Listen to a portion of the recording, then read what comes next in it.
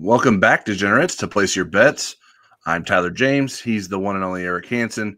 Together, we cover Notre Dame football, recruiting, and more for InsideNDSports.com on the Rivals Network. And we like to make prop bets and predictions about Notre Dame football. Our season-long competition on the Insider Lounge message board rewards the first-place subscriber with a free 12-month extension of their subscription. Second place gets 6 free months. There's a thread to submit your picks listed in the video description below. Eric, last week, just one subscriber made it through our Virginia prop bet gauntlet with all 5 correct picks. That was BMHU Mish 1975. It was a hard week at the top because only 3 others managed to get 4 right as well. So, Eric, you and I were in the middle of the pack there with 3 correct answers, which is seemingly where I'm at every week. But that means I'm still 2 behind you in the season standings. You're at 29. I'm at 27, and our leader remains BMM2834 with 34 correct prop bets on the season. Eric, do you think down the stretch we should include style points in our season standings? No. Okay. No style points, but let's take the hacks with prop bets for Notre Dame's Shamrock Series game against Army in Yankee Stadium. First one I have for us, Eric, is over-under 1.5 touchdowns for Notre Dame running back Jeremiyah Love. Army doesn't allow very many rushing touchdowns, period, to anybody, and yet they've not seen anything like Jeremiyah Love this season. He's had a touchdown in every game this year or more, 10 straight games. But I think Notre Dame is going to score not a ton of touchdowns, but they'll score it in different ways. And so I'm going under on this one. I do not think Jeremiyah will get 2 or more of them. Yeah, I'm going to go with over. He's only had 2 touchdowns on 3 occasions this season, which is, I think, considering he scored in every game, you would think that number might be higher. But 2 of those occurrences have come in the last 3 games. So I'm going to predict that Jeremiyah Love remains a hot hand for Notre Dame's offense and gets in the end zone at least twice. All right, next up, over under 3.5 catches for Notre Dame tight end Mitchell Evans. I think this potentially is one of the areas that Notre Dame can exploit some athleticism differences on the Army defense, even though their pass efficiency defense is really good at 23rd nationally. And the Riley Leonard, Mitchell Evans connection finally feels like it's starting to gel. So I'm going to go over on this one. Yeah, he's only had 4 catches twice this season, but those have come in the last 4 games as that connection with Riley Leonard has become more apparent. Like you mentioned, for whatever reason, I've been continuing to hammer the unders when it comes to the receptions, no matter who you name for Notre Dame.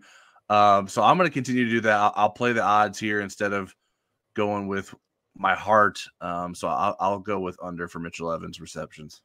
So we're different on the first 2 already. We are. Oh, this is going to be a big one for the standings. All right, next one. Will Notre Dame make a field goal?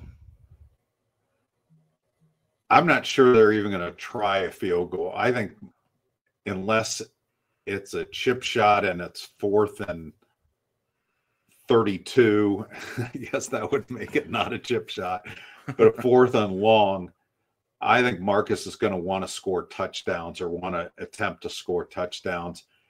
It doesn't sound like Mitch Jeter's line of max is as long as they would like it to be, and I think it's kind of a crapshoot with the other guys right now, especially at a place like Yankee Stadium where it's kind of a weird backdrop and so forth. So I'm going to say no. All right. Well, we keep going opposite. I'm going with yes. Notre Dame has gone without a field goal on 4 occasions this season. 2 of those included no field goal attempts in the game. I wouldn't be surprised, certainly, if Notre Dame doesn't attempt any field goals, because you don't want to settle for field goals against a team like Army. But penalties have been an issue for Notre Dame. Maybe there's a red zone penalty that forces a longer 4th down and sort of pushes Notre Dame in the direction where it has to attempt a field goal. And so I think someone will make it, whether it's Mitch Jeter or someone else. I don't know that I have a strong indication either way, but I'm going to go yes, and maybe that's a little bit out on the limb. And one way or the other, we're going to be making some move against each other in the standings this week. All right, next one. Over under 94.5 rushing yards for Army quarterback Bryson Daily. So you look at the quarterbacks all season, and let's take Blake Horvath out of it for a second.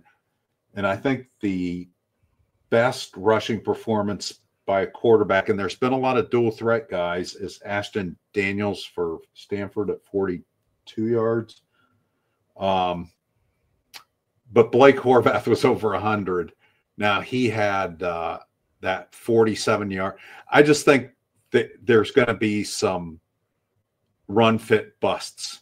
And I think Carson Daly is going to get over 100 yards. So I'm going over on that 94.5 figure.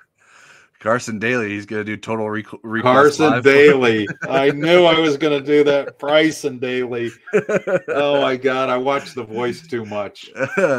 Well, Carson Daly is not the voice host to me. To me, he's the host of TRL for my childhood. So that's what I think of him as. But I will pick Bryson Daly to go over as well. He's averaging just under 133 rushing yards per game himself. I've watched The Voice twice this week. So. At least I didn't say Rob Lowe. I watched that game show, The Floor, the other night. Daly hasn't been held under 100 yards since the season opener against Lehigh, in which he rushed for 78. And like you mentioned, Horvath reached 129 against Notre Dame. So I'm going with over. If Carson Daly gets 100 yards against Notre Dame, they're not making the playoffs. I think that's fair to say. All right, over under 4.5 completions for Army and Carson Daly.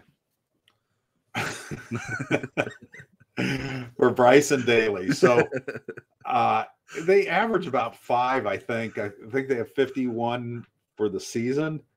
But they've led almost in every quarter of every game. I think the North Texas game was a couple weeks ago. It was the first time they've trailed. They've won every game by double digits. So they've never had to pass when they didn't want to. I think in this game, they're going to have to pass when they don't want to now. Will they be able to get completions out of those? I think they probably will, especially if Notre Dame's up double digits at the end and Notre Dame is playing a little bit more soft coverage. So I'm going over on this one. All right, I'm going under. I just like the way that Notre Dame's secondary plays regardless of the opponent. And there's certainly the chance for it to go over if this is lopsided or if Army's playing from behind. But I'm going to trust Notre Dame's defense and take the under. All right, our fun one for the week. Will any Yankees attend Saturday's game? My fun question is, how will we know? Well, I imagine if there's a Yankee at the game, they'll put him on TV. Well, you would hope, but they're you pretty never good. know with NBC. Well, what if I might spot one in the press box. I'll be on the. I got boots on the ground. There's Notre Dame fans everywhere. I know. I am friends with the guy that used to be the St. Louis Cardinals traveling secretary, and he would tell me which Cardinals were Notre Dame fans, and they'd have questions for me and stuff. So I would imagine there's New York Yankees who are Notre Dame fans. And so, yes, I will say yes. Yeah, maybe Juan Soto will be in the building to announce a new deal with the Yankees. I'm going to predict yes as well. I think George Costanza will be there. Someone that wears a Yankee uniform will be there bundled up and watching the Irish and Army play. All right, last one. Final score prediction for Notre Dame Army. I think this is going to be a lower scoring game, and I think Army's going to stick with it for about a half, and then I think Notre Dame is going to get up and make it difficult. And I don't think Army's going to get out of their ball hogging mode until late. I pick a Notre Dame 28-17 without a field goal. All right. I'm going with Notre Dame 31, Army 14. Taking the field goal away from Army and giving it to Notre Dame compared to your score. So I think it'll be a competitive game. I think Army's going to hang in there. I just don't know that they have enough firepower to match up against Notre Dame's defense, which has been excellent this season, and certainly played excellent against a different option offense from Navy. All right, that is it for Place Your Bets. Best of luck with your predictions. Enjoy another Saturday of college football, and we'll talk to you after the game.